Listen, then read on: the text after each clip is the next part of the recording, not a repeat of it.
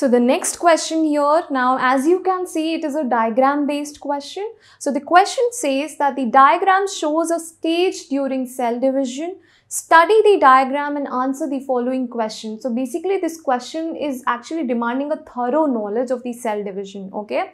So the first part of the question is asking that name the parts that are labeled as 1, 2 and 3. So here we can see that the first part is the asters or the fibers that are formed by the centrioles. Then the second is the spindle fibers and the third one are the chromatids. Now see here in the diagram we can clearly make out that it is not a chromosome, they are the chromatids.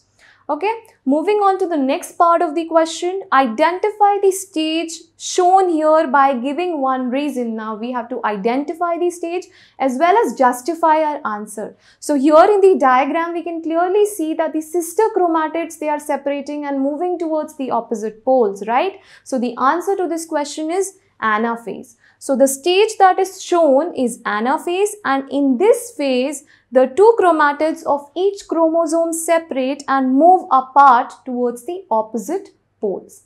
Now moving on to the next part. The next part is where in the body does this type of cell division occur. So here this is about the mitosis. So mitosis kahan pe hota hai? It happens in the general body cells or the somatic cells.